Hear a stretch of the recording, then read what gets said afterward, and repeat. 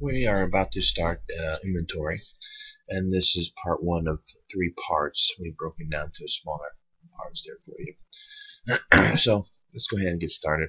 First of all, inventory is a physical asset that is available to be used or sold or traded. And you probably, when you go in the stores, you'll see a lot of inventory the stores have that they sell.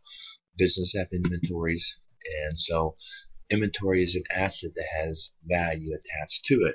So, for example, a business may have, say, for example, here, a tractor with a front end loader and an implement, where's one, and then a value is placed upon it, $20,000. So it would be on this equipment inventory for this business and be listed as $20,000 of value.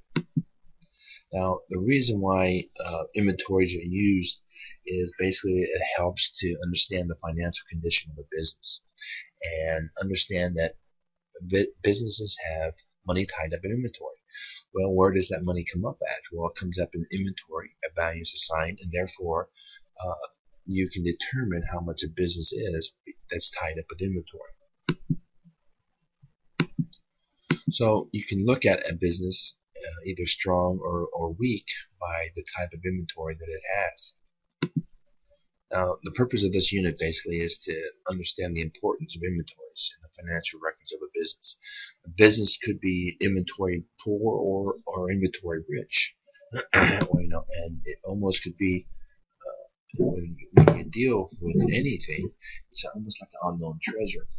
People who buy businesses look for those kind of unknown treasures that understand maybe people don't take care of their inventory very well, don't keep their records up very good.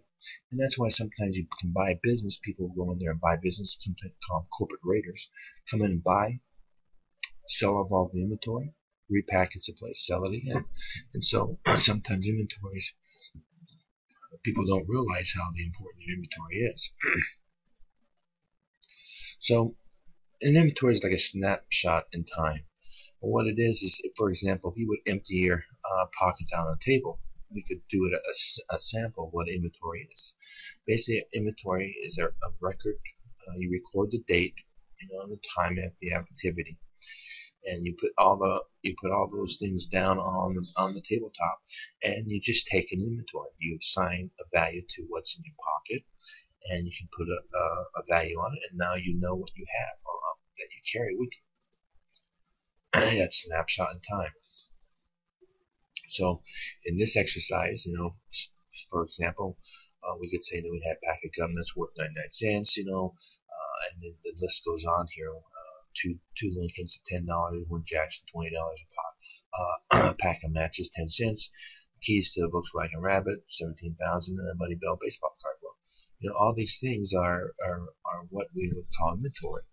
And then say that we would take something away at another time, and then it would be called a current inventory. Anytime that you take an inventory, anytime that moves or adjustment is made, you become a current inventory. Again, inventory is a snapshot in time. So again, you take away during the course of time, things can be taken away, and then that would be your current inventory. A bank may ask you, what is your current inventory? And depending on when you do your inventory, you may take it right away to find out what the current inventory is. The cartoon I like to show is, there's inventory. This cat has this birds in the tree there, and he has a date on there. If you look at his inventory, he has a date, April 1st. It has 16 birds up in that nest, and he values about $1 a unit or $1 a bird. His total inventory, value of his inventory is $16. And that's another look at how inventory is. It's what you have available to you that assets that has value to it. You add up all the just like the squirrel here. He adds up all those items, his nuts there, and he has his inventory for the winter.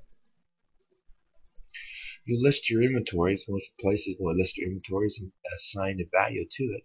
It could be a market value or a blue book value or whatever value where you can get it from.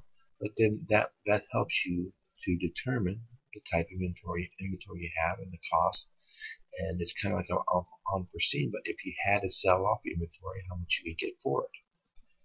So you use your inventories are important because you use it for like owner's equity statements. What you had on that date.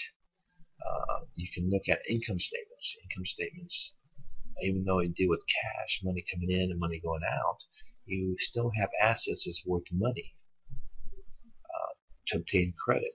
Banks will want collateral, and a lot of time businesses will use their inventory as collateral. And so banks know that they can sell off that inventory if you don't make good on your debt.